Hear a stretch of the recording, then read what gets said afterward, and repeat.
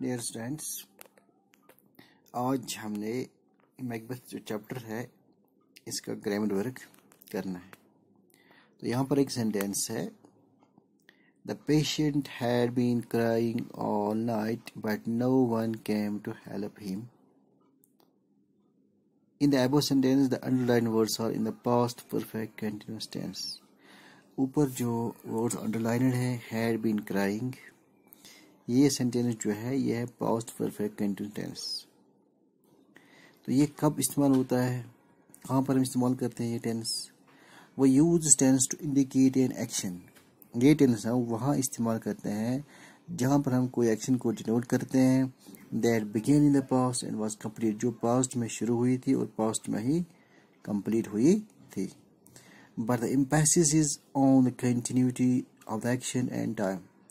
लेकिन यहाँ पर जो जोर दिया जाता है वो होता है कंटिन्यूटी, एक्शन और टाइम की कंटिन्यूटी पर।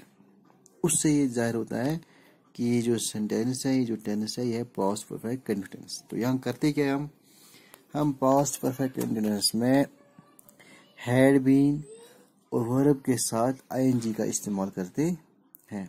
जो वर्ब होता है उसके बाद हम हैड बीन लगाते हैं और साथ साथ हम वर्ब के साथ आईएनजी का इस्तेमाल करते हैं।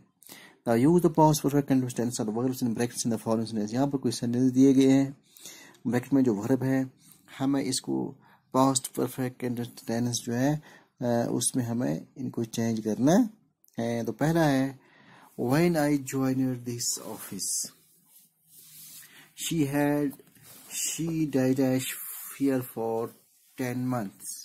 तो यहाँ पर जो वर्ब है वो है वर्क, तो इसके साथ हम लगाएंगे आईएनजी और हैड बीन। तो इसको बनेगा When I joined this office, she had been working here for 10 months।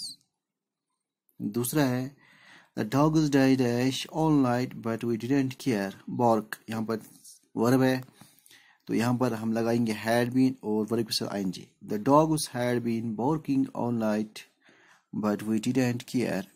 तीसरा है They died there for a year before you came। live, अब यहाँ पर live जो वर्ब है इससे आईएनजी लगेगा और had been। They had been living here for a year before you came। चौथा है I did all day so I was tired in the evening। यहाँ पर है वर्ब इसका आईएनजी और had been। I had been working all day so I was tired in the evening। पूरे दिन में काम कर रहा था इसलिए मैं शाम को थका हुआ महसूस कर रहा था। The baby died all night so the mother was awake। तो यहाँ पर है weep वर्ब, तो कंटिन्यूटी के साथ आईएनजी लगाएंगे हम तो कंटिन्यू आएगी। weep को बनेगा weeping और had been। The baby had been weeping all night so the mother was awake। छठा है The machine died continuously for 10 hours but nothing happened to it। यहाँ पर जो वर्ब है वो है work। The machine had been working continuously for 10 hours but nothing happened to it। She died since for morning so she slept in the afternoon। तो यहाँ पर cook है, she had been cooking, वो लगातार पका रही थी, so she slept in the afternoon, इसलिए वो दोपहर में सो गई। The children died all night। children जो थे यहाँ पर read है, इसको reading बनेगा the children had been reading all night still they didn't sleep during the day। तब भी वो दिन में नहीं सोए। नवा जो है the sisters died since oblique from evening so they went to bed without food। quarrel को बनेगा quarreling। sisters had been quarreling from so they went to bed without food।